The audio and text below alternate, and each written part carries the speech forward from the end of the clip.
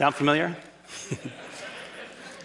Did you know that we Americans have about 3 times the amount of space we did 50 years ago? 3 times. So you'd think with all this extra space, we'd have plenty of room for all our stuff, right? Nope. There's a new industry in town, a $22 billion, 2.2 billion square foot industry, that of personal storage.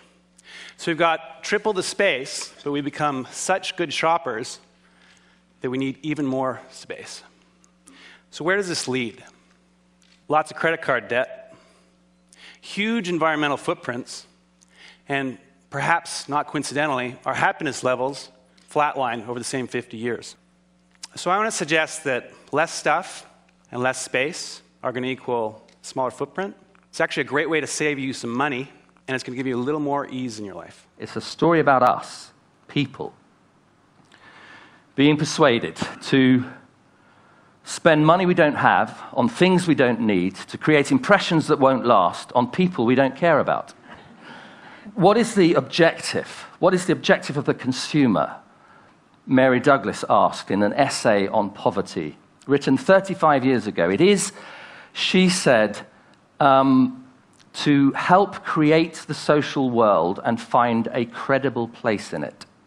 Now, that is a deeply humanizing vision of our lives, and it's a completely different vision than the one that lies at the heart of this economic model.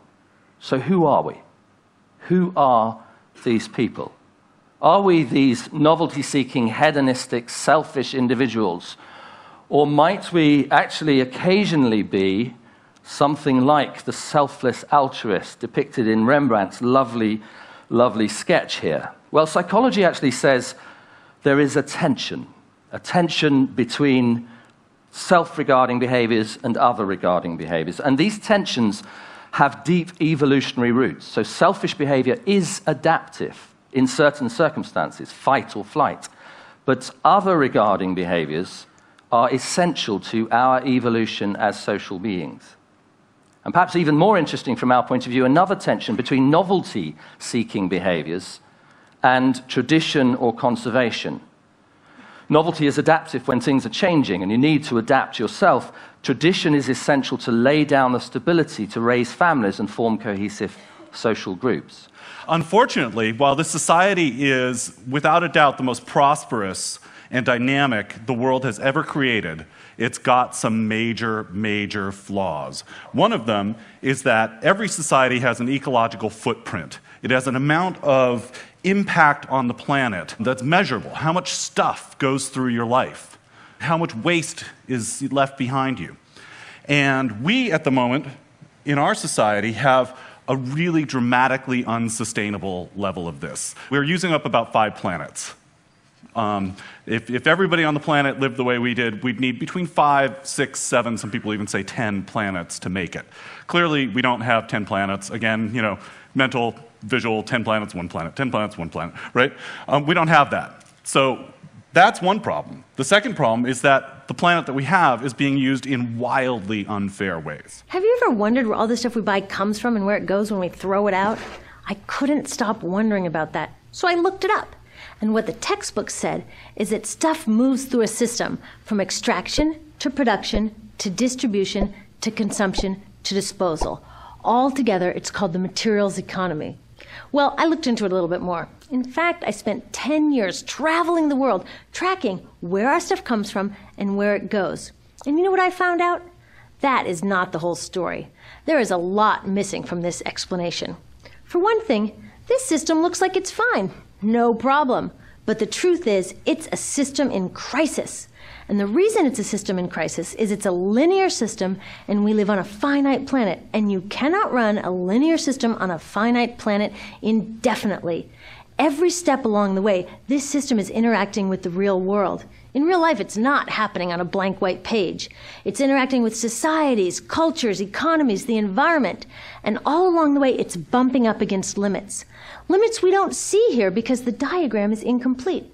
So let's go back through. Let's fill in some of the blanks and see what's missing.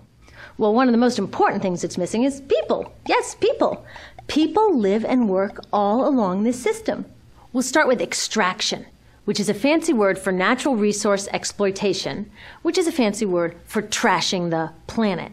What this looks like is we chop down the trees, we blow up mountains to get the metals inside, we use up all the water, and we wipe out the animals. So here we are running up against our first limit. We are running out of resources. We are using too much stuff. Next, the materials move to production.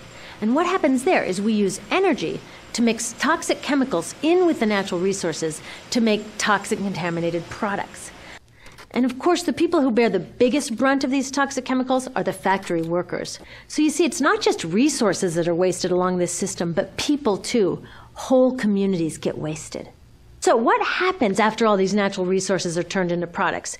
Well, it moves here for distribution. The goal here is to keep the prices down, keep the people buying, and keep the inventory moving. We shop and shop and shop, keep the materials flowing, and flow they do. Guess what percentage of total materials flow through this system is still in product or use 6 months after their date of sale in North America? 50%? 20%? No. 1%. 1. In other words, 99% of the stuff we harvest, mine, process, transport, 99% of the stuff we run through this system is trashed within 6 months. So in the end, what happens to all the stuff we buy anyway? At this rate of consumption, it can't fit into our houses, even though the average house size has doubled in this country since the 1970s. It all goes out in the garbage. And that brings us to disposal. All of this garbage either gets dumped in a landfill, which is just a big hole in the ground, or if you're really unlucky, first it's burned in an incinerator and then dumped in the landfill.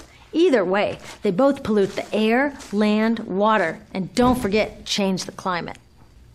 What about recycling? Does recycling help? Yes, recycling helps. Recycling reduces the garbage at this end, and it reduces the pressure to mine and harvest new stuff at this end. Yes, yes, yes, we should all recycle, but recycling is not enough. Recycling will never be enough. It's not just about products in people's homes. We've got to think about the raw materials that produce our products. Obviously, there's fantastic opportunities with recycled materials, and we can and will go zero waste. And there's opportunities in a circular economy, but we're still dependent on natural raw materials. Let's take cotton. Cotton's brilliant. Probably many people are wearing cotton right now. It's a brilliant textile in use. It's really dirty in production. It uses lots of pesticides, lots of fertilizer, lots of water. So we've worked with others, with other businesses and NGOs on the Better Cotton Initiative, working right back down to the farm, and there you can halve the amount of water and half the chemical inputs. The yields increase. And 60% of the costs of running many of these farms with farmers with low incomes can be chemical inputs. Yields increase and you halve the input costs. Farmers are coming out of poverty. They love it. Already hundreds of thousands of farmers have been reached. And now we've got 60% better cotton in our business. Again, we're going all in. By 2015, we'll be 100% better cotton. Take the topic of 100% targets, actually. People sometimes think that 100% is going to be hard, and we've had the conversation in the business. Actually, you found 100% is easier to do than 90% or 50%. If you have a 90% target, everyone in the business finds a reason to be in the 10%. When it's 100%, it's kind of clear. You know? And business people like clarity, because then you just get the job done. And I think everybody would agree that now business has to take full responsibility for the impacts of your supply chain. Many businesses now, fortunately, have code of conducts and audit their supply chains, but not every business, far from it. And this came in IKEA. Actually, in the 90s, we found there was a risk of child labour in the supply chain, and people in the business were shocked. You know. And it was clearly totally unacceptable. So then you have to act. So a code of conduct was developed, and now we have 80 auditors out in the world every day making sure all our factories secure good working conditions and protect human rights and make sure there is no child labour. But it's not just as simple as making sure there's no child labour. You've got to say that's not enough today. I think we'd all agree that children are the most important people in the world and the most vulnerable. So what can a business do today to actually use your total value chain to support a better quality of life and protect child rights? We've worked with UNICEF and Save the Children on developing some new business principles with children's rights. Increasing numbers of businesses are signing up to these, but actually in a survey, many business leaders said they thought their business had nothing to do with children. So what we've decided to do is we will look and ask ourselves the tough questions with partners who know more than us. What can we do to go beyond our business to help improve the lives of children?